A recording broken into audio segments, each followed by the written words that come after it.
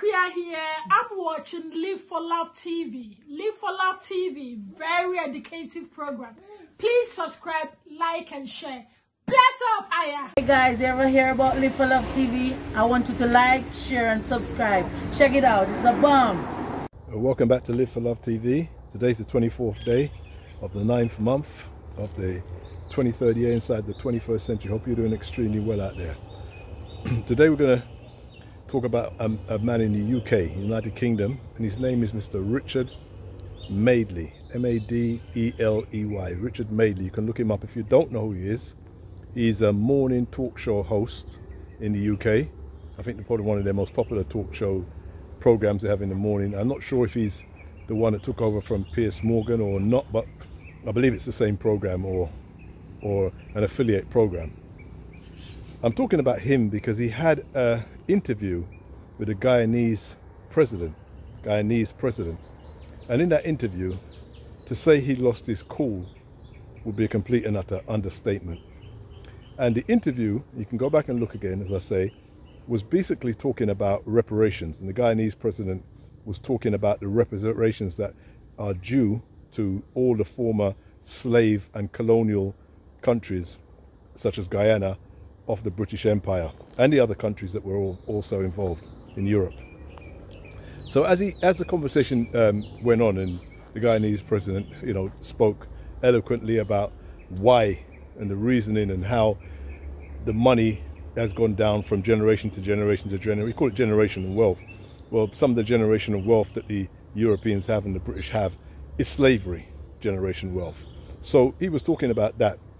And Richard Madeley, and this is what's so amazing about this man, is he lost his cool for no reason whatsoever. And I'm saying the only way you can lose your cool on a conversation like this, because this conversation has been going on for years and many people have been interviewed about it and talked about it, you have to be a hard, and I'm saying this without no apology, a hardcore racist. As far as I am concerned, no apology when I say that. He's a hardcore racist because it bit him to his core. We're talking about, monies from slavery times. And he can disagree with it. Many Europeans disagree with giving money and saying it was back in the past. But to lose your cool in your interview, not in somebody's interviewing you, but it's in your interview. You're the master of the interview.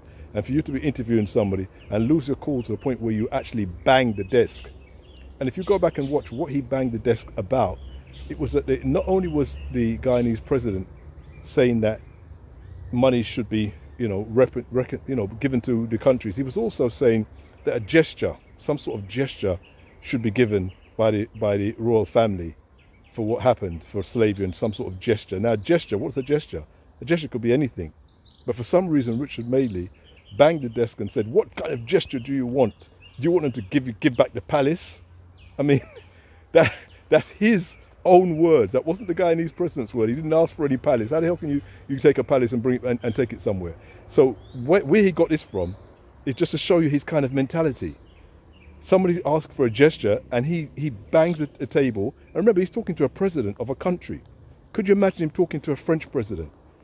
Could you imagine him speaking to an American president? Or let's go so far. Could you imagine him speaking to any president that was European, of European descent, and then banging the table and talking to him like he was some small child? The disrespect was so deep that I thought I had to talk about it, and I'm imploring you to go back and look at that interview. It was only last week, and see the kind of behavior in 2023. And you try and say in the comments, what reason? I don't care if you're European, African, Asian, whatever you are. Give me the reason that this man would get so angry at somebody making a suggestion that reparations should be paid and a gesture should be made. How can you? It boggles the imagination that somebody who claims it happened 400 years ago and it's nothing to do with them could get so angry about somebody just being a suggestion to a president, to a sitting president, a man who is democratically elected. This little upstart, and I have to call him an upstart, he's nothing. Well, he's a nobody. He's an absolute nobody. Just because somebody's given him a program where he can go and talk to people. You don't talk to presidents like this.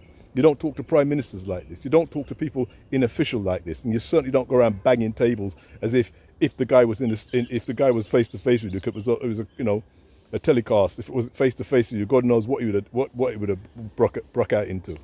Unbelievable. But I love when these guys show their true colours, because all of those people who have been saying for years, you know, there's people like myself, we're taking these things too seriously, and these people have changed, and there's a lot of people who are more liberal and more. This is the behaviour.